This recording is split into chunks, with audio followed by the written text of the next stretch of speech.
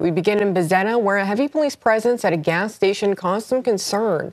Trumbull County Dispatch confirms police were called to the Circle K on State Route 5 just before 10 this morning. This is a picture from the scene after the situation had de-escalated. Viewers shared photos, too, showing officers with guns drawn.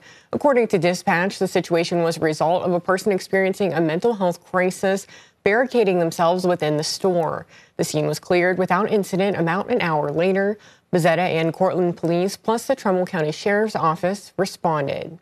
Hi everyone, I'm Lindsay Watson. Thanks for watching the WKBN 27 First News YouTube channel. If you want more video news, subscribe to our channel. And don't forget to download the WKBN 27 First News app for breaking news alerts.